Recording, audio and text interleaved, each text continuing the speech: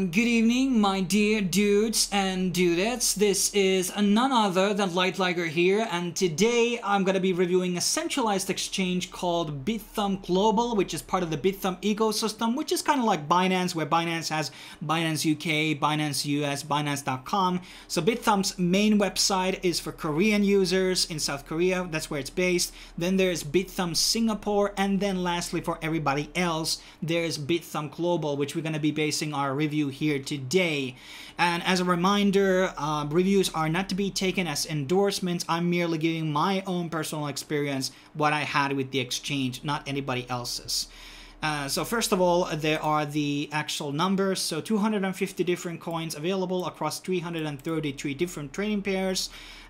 These numbers are different on all of the three exchanges, so some have little, some have more trading pairs, and etc. And the fiat deposits are different. So the Korean version, obviously, there's Korean won.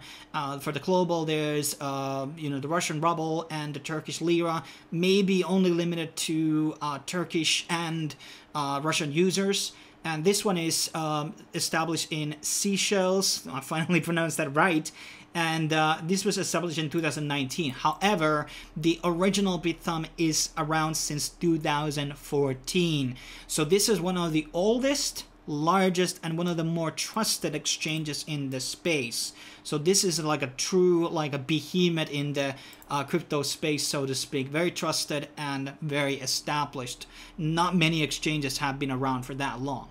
Let's get started by looking through the actual markets here. What are the different trading pairs? So there's Bitcoin, obviously.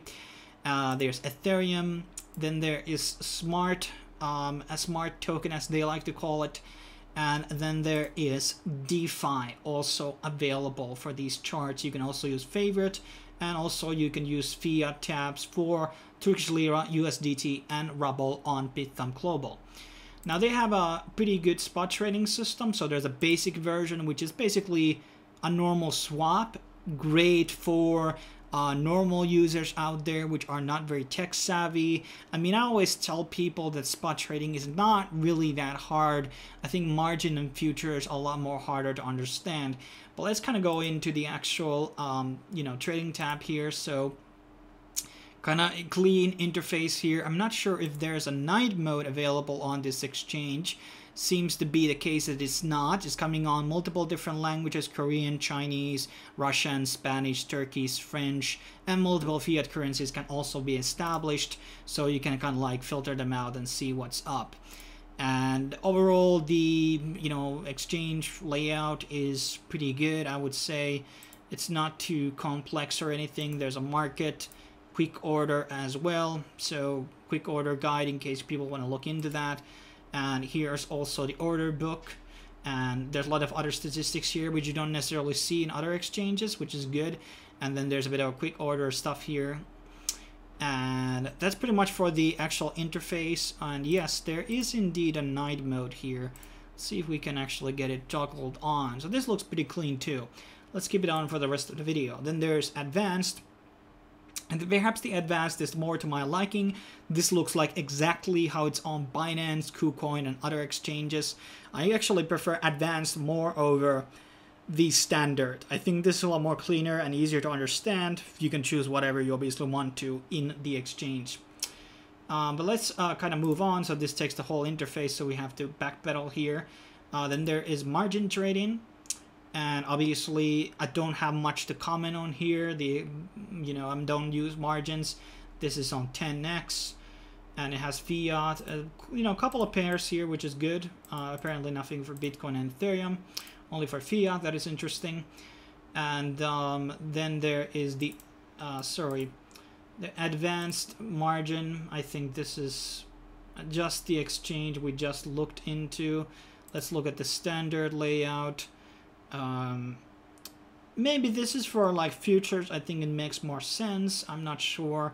Sell pressure, buy pressure. Have a bit of an idea there. Then there's the bull and bear, which is like, predicting the bullish cycle, or are we going for a bearish cycle? This is interesting. So we can buy long and shorts. kind of more easier futures or margin. It's something I would probably dip my feet into if I had the time. I just find like daily trading a bit more time consuming, and the risk and the reward is not a good for me. Then there is the smart token, and these are kind of like some type of tokens which are BTCS. I think it's like pegged into I think like the hashing power or something, if this is the Binance one, if I remember right. I'm not 100% sure what this is actually. And there's some other tokens here. Some of them I don't know, some I do know. Then there is sort of a learning thing, which is similar to Binance Learn and Coinbase Learn. This requires some deposits and tradings, and you get votes, quizzes, and rewards. And there has been a couple of Akash would have been great to be in, for instance. I don't know how frequent these are, but definitely something you can benefit from by being an actual partner on the exchange. There is a staking features for a couple of different coins here. I remember seeing some type of well, there's not really that much different platforms. Not something you would normally think to have. 2 keys, a good project, I guess. OM is there. And these are mostly ended here, so not a lot of seem to be going on. Then there is actual mining. This is for Verus, and this one I don't even know. DAC technology, interesting. So there's a mining opportunities here which you can participate on, and then there is staging, which is, I'm not really sure what this is. So basically, is this similar to the yield mining on Binance exchange? Then there is the assets tab, and here you can see all the coins, the tickers, no logos, so that's a minus. Some seem to be on maintenance, some are not. You can also easily filter them out by searching for them. Let's look at the withdrawal minimums here. Okay, I gotta set that up, and I'm not gonna do that in the middle of the video. Hopefully I'm going to be adding that information later on.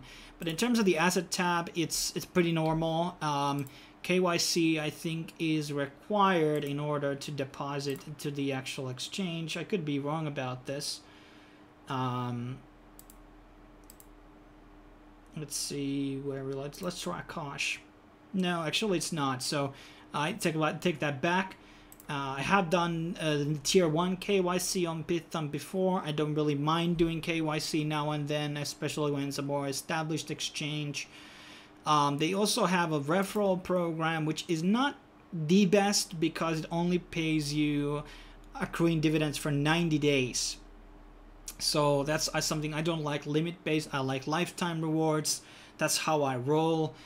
Even with a lower percentage, but I just don't prefer that. But hey, in case you want to sign under me, my code is EXG88AT. So you can find that link down below in case you want to support my work. In terms of the overall profile, there's not really much information here. What you can add, the withdrawal limits.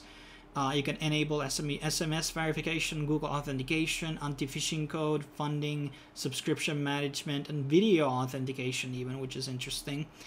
And it also comes as iTunes and Android device, apps for it.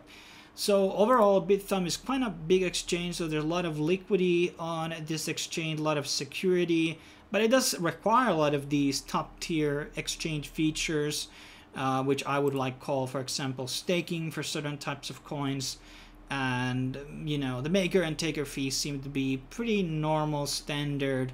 So I don't really have much to complain about. Let's see the USDT here, which we usually use as a comparison. So 70 and 50. Ooh, that is very, very high for USDT. So if you're going to be using Ethereum, this is definitely not the exchange. However, there is the Tron version. Okay, sorry, my bad. The USDT, this is on OmniLayer. So the Tether itself is at $25. That's not too bad. And the TRC is $1 fee. So that's okay. So let's scratch that. Overall, there's a lightweight of different types of coins available. It's not exactly up to the standards in terms of its features compared to some of the other top exchanges, but it is trusted, has been around, As far as I know, I don't think they have been hacked like a million times in the past. Pretty much all the major exchanges outside from Coinbase have been hacked at least once, and that is normal. But when a big exchange get hacked, it's not so bad because usually the money doesn't get lost. They have a lot of like overflow money which they can compensate the users and etc. But that's pretty much my review on Bithumb. In case you're interested, you can find the links down below, and I will be seeing you guys on the next video whenever that may be.